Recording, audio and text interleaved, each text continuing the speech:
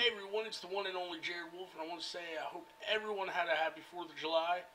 I gotta say I did, had some pretty good fun with some old friends, so hope everybody else had an awesome 4th of July. We're here today, we're doing a little bit of a different video today. I know you might have seen I uploaded a stream not too long ago that I did of a beta I was playing called LawBreakers. And I thought today, I believe the beta is over. I'm not 100% sure. I believe it's over. And I just kind of want to give my own little review on what I thought about the game and if I think it has any potential or anything going forward. So with that, let's go ahead and get into it. So as soon as you boot up the game, I noticed that it was made with the Unreal Engine.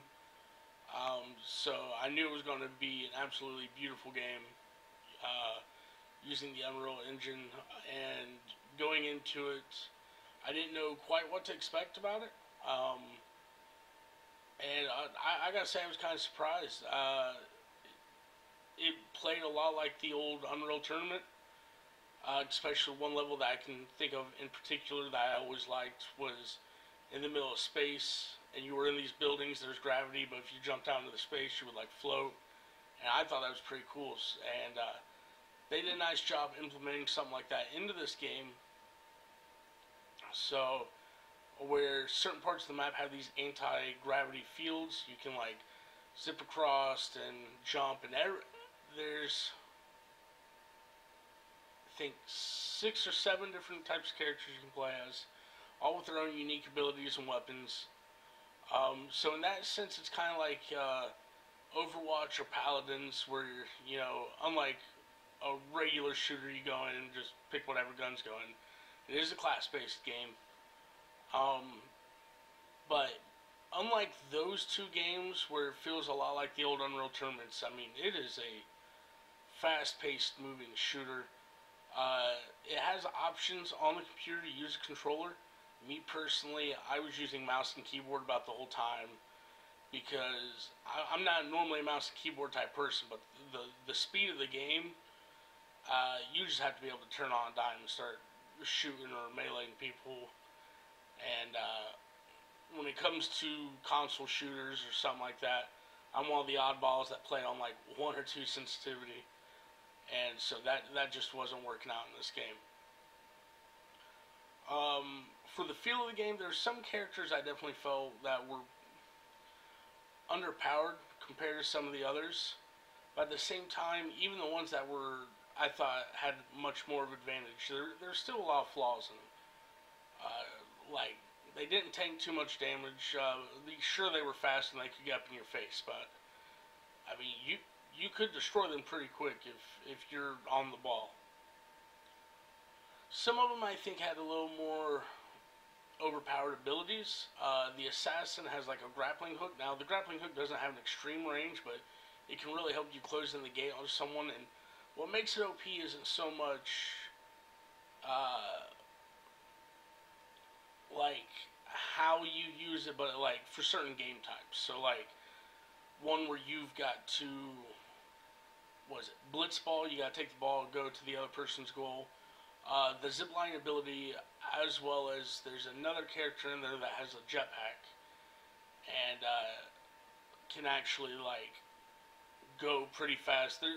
The fuel on it sucks, but certain maps, like where the gravity is right in the middle, you could just jetpack into the gravity zone, like let off the jetpack, and you're still cruising at a really good speed. Pick up that ball and go right into the enemy base, and it was pretty much a guaranteed capture if you were playing one of those few classes. Not to say the game's completely broke, because those classes also have disadvantages in different game types, but so far, I wouldn't say it's a completely unbalanced game. I did see a lot of like diversity between the characters, a lot of different styles of play, and I mean, I think it's done an okay job at balancing so far. If they plan on adding more classes, which in the beta there was one icon I think that was locked out, so I don't know if that's one that's going to be in the final game, or if they're going to have another beta later on where we'll be able to play as that. I'm not exactly sure how that's going to work out. But all in all, for what the game is, I think I really do like the game. I think that's one of my bigger complaints with like Overwatch and Paladins is that the gameplay can feel really, really slow. And this game is all action, all excitement the entire time. I mean, you've got to be moving. It's not a standstill type game. So I think that's where I like it in regards to the other games. I definitely think if more people know about the game and actually get a chance to play, if there's another beta that's going to come out, or if the game actually comes out, people, are aware of the game and actually get to see the gameplay and try it out. I mean, I definitely think it's going to be one of the better games to pick up. That being said, with all that was in the beta at the moment, I think it was 3 different game types and nothing else more. As the game is at the moment, even though I think the gameplay is great and everything, if that's all it was right now and it were to release, I don't think I would pay $60 for just for the fact I don't think there's enough content to keep me playing the game. As in not enough characters, as well as only 3 game types. I don't know, just hopefully they add a lot more. I'd like to maybe see if full game come out, maybe a free-for-all, just a deathmatch style game type. Like, objective game types are fine and everything, but sometimes I just need a little more. Especially if this game has no kind of campaign. I'm going to assume it probably doesn't. And with that, if it has no campaign, I'd like to see a wide variety of gameplay, game types. Like a capture the flag, I think would be alright. They already have like Blitzball and another one where you have to take an item and bring it back to your base, or take an item and take it to their base. I think it'd be nice if we got like a capture the flag where each base has a flag and team has to go get theirs and bring it back for the other team. I mean, there's definitely a lot of potential. Like I said, as a $60 game right now, I probably wouldn't get it. $30 or $40 game, probably, especially if promise more content in the future. But hopefully, like I said, this was just a beta run, so hopefully there are more game types they're planning on putting out there. And maybe they just didn't show them off because it's game types that are in most other shooters we play, and so it's like, why even put it out there, Like, it's going to be something people's expecting, it's going to be there. Hopefully that's kind of what's going down. But again, as I can say for the gameplay of the game and the graphics of the game is absolutely beautiful. And on one point, to try to stream it a little better, frame rate wise, I even dropped the quality of everything on low, and still on low, the game was absolutely amazing looking. So I think that's about it for my review of this game. Again, I have high hopes for it. I think it definitely has the ability to be a really good game. Is it actually worth buying? To an extent, I think it's worth buying. Like I said, $30, $40 game, easy at the moment. They add 3 or 4 more game modes. I would buy it at $60. I mean, it was a really fun game, and when I started playing it, there was one day where I had to work the night, third shift. That's my normal shift, and I was still up at like 3 o'clock playing this game, and I was like, man, I gotta go to bed. So it definitely has the potential to be something. So with that being said, guys, that's gonna be the video. Feel free to watch the rest of the gameplay I record, and If you want to check out some more of the other characters, I know the stream I did wasn't the best of quality, but I did try to do each of the classes every match, so you can definitely check that out as well on my channel. But if y'all enjoyed the video, as always guys, leave a like, subscribe, and I'll see y'all later. From my blade!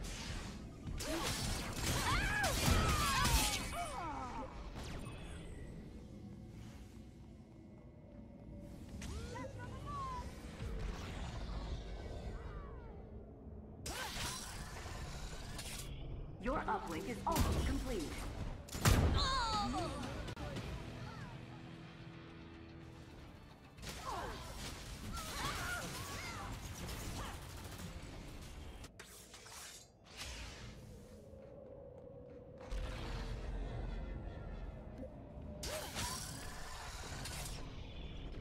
Your uplink is validating.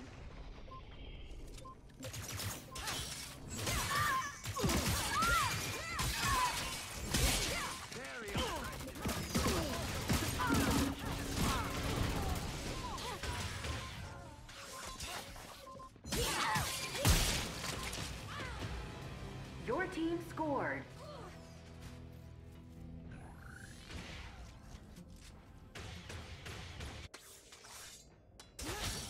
Uplink initializing. Uplink acquired. Your uplink connected.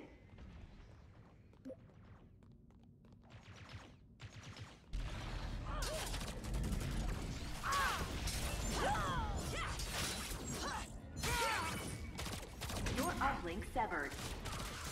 It will only get worse.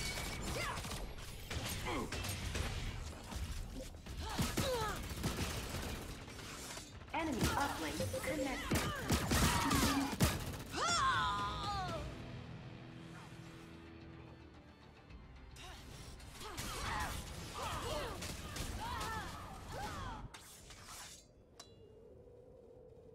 Enemy uplink severed.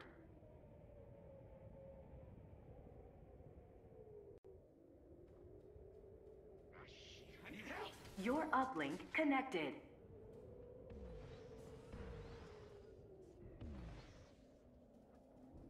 Your uplink is at 25%.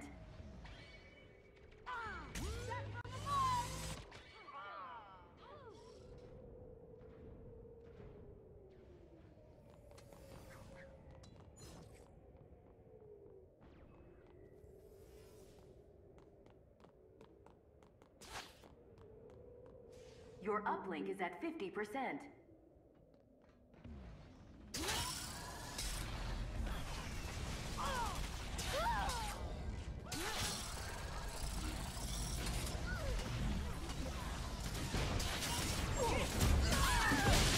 Your uplink severed. Uplink dropped. Uplink acquired. Uplink dropped.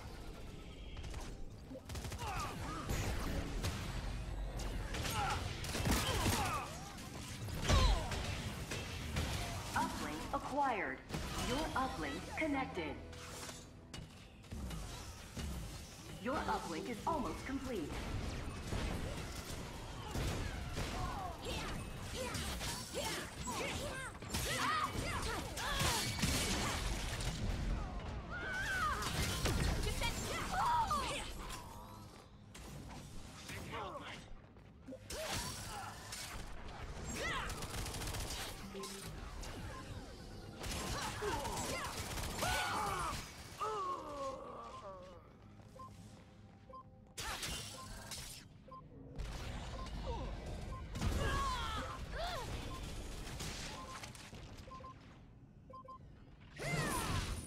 You can't run from my blade! Your team scored.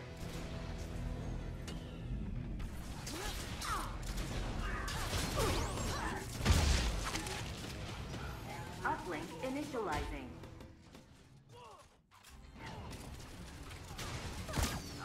Uplink stolen.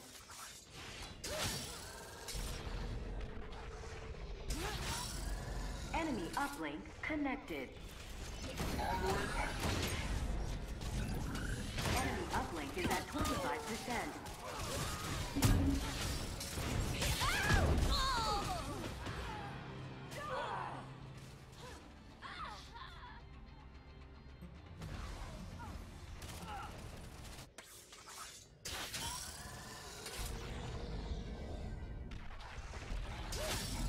Enemy uplink is at 50%.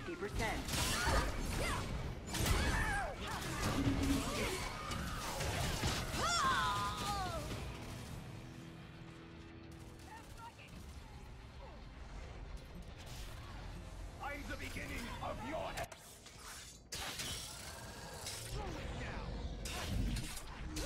Enemy uplink is almost complete. Enemy uplink severed. Uplink dropped.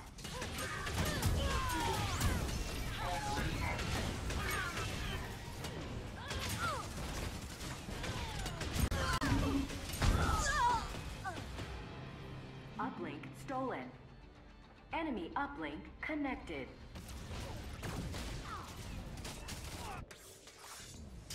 My blade will purge the hypocrites.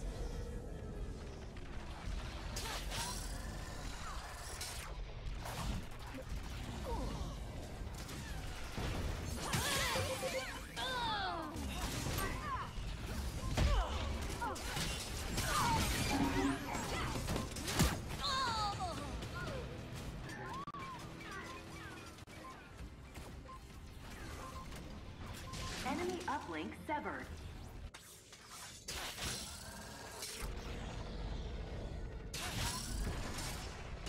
Uplink dropped.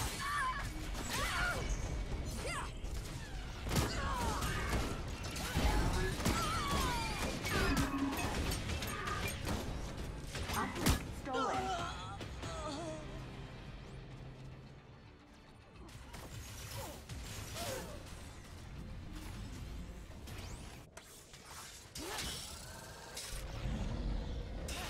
Enemy uplink connected. Enemy scored.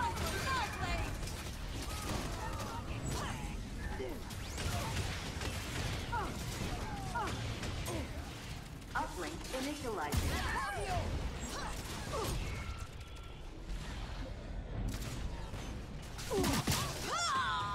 Uplink acquired. Your uplink connected.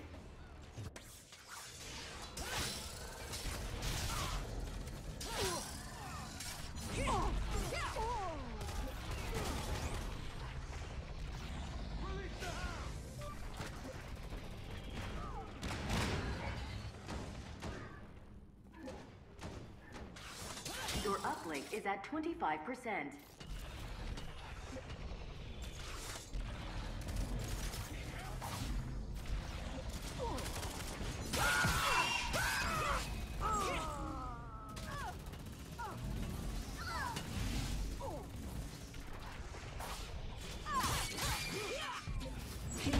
Your uplink is at 50%.